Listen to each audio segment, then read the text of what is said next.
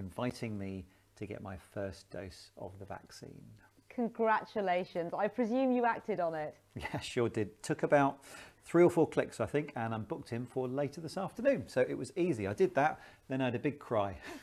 Well, I was so worried when I spoke to you first thing this morning. You were so upset, but now I know that they're tears of joy. It's all over. Yeah, I mean, I might go again, just to warn you, but this feeling of relief and possibly a release of pent-up emotions from the last year, I don't know what it was, but it happened. Let's just say that.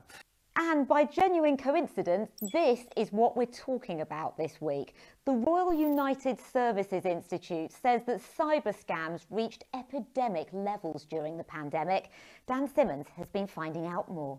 But that might be different for you where you are. So our general advice is... check it sends you to an official website that you recognise and that nothing is misspelt.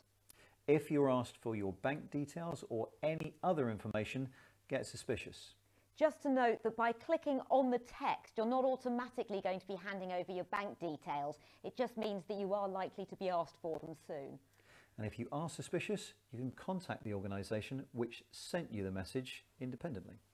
And if you're in the UK, you can forward any text messages to 7726.